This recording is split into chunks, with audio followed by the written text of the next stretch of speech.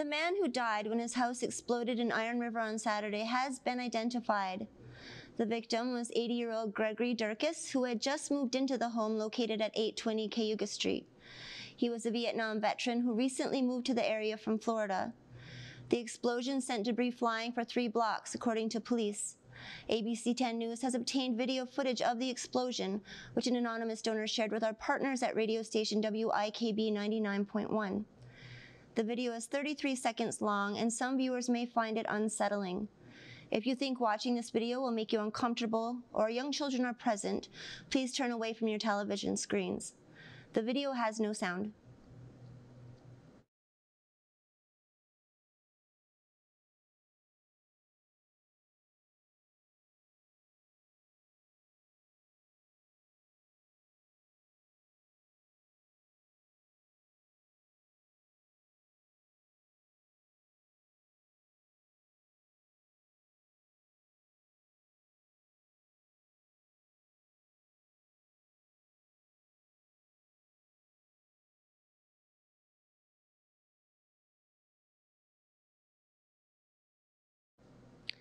The cause of the explosion is not known at this time, but is not suspected to be criminal in nature.